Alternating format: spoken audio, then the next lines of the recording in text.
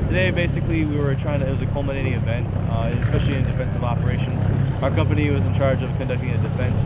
The other company was acting op 4, the fourth company, in order to give our guys practice conducting defensive operations. Culminating event for the last 8 weeks of training. Overall, it was a good success. Our defense was able, the big thing was our NCOs stepping up, especially their first SAR and moving around some of the key weapon systems.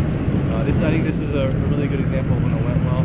NCOs were able to step up, move their platoons, at times even their platoons around the match at the right time. They understood the plan very well and were able to defeat the enemy from that. It's been an awesome experience.